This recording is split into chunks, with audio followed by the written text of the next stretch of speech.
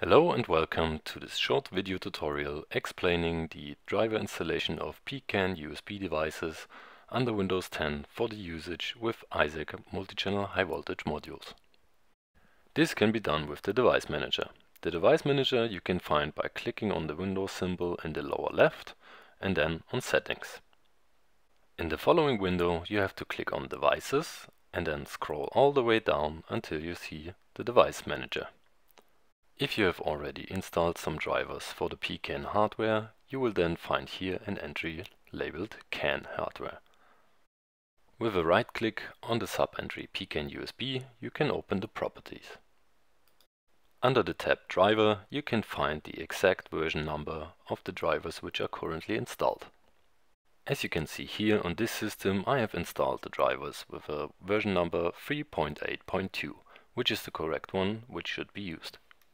If you have an older or a newer version than this, there could be some problems with isegC software, making it necessary to uninstall these drivers and install the correct ones. For this you can click on Uninstall, and then it is very important also to set the mark at Delete the driver software for this device before clicking OK.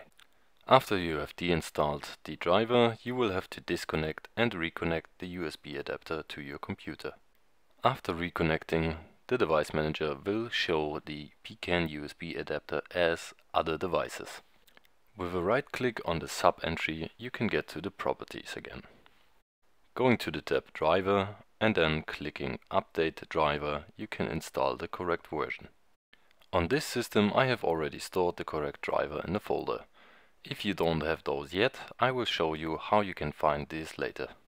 After you have selected the correct path to the drivers on your computer, just click Next, and then the system will install the correct driver version. After installation of the driver, isegC software which is using CAN bus will be working correctly. If you do not have the correct driver versions yet, you can download them inside of a software package on our website www.isegc-hv.com. For this on the website you will have to go to the tab Support and there Downloads. On the page which is opening you will have to scroll down to the bottom and click on the folder Software. In there you can, for example, find the folder labeled with isegCANcontrol, which is one of the software packages containing the correct drivers. With a right click on the second entry isegCANcontrol Setup, you can download this package to your computer. In this example, I have already downloaded the software package to this computer, so I don't have to download it again. With a double click on this file, you can start the extraction after choosing a path where the files shall be stored. I have chosen the standard path downloads, and as you can see, also the corresponding isegCAN drivers are appearing. So if you didn't have the correct drivers before, you can use the files which are stored here. Thank you very much for your attention, and please do not hesitate to contact us in case you have any questions or need additional information. Thank you and bye bye.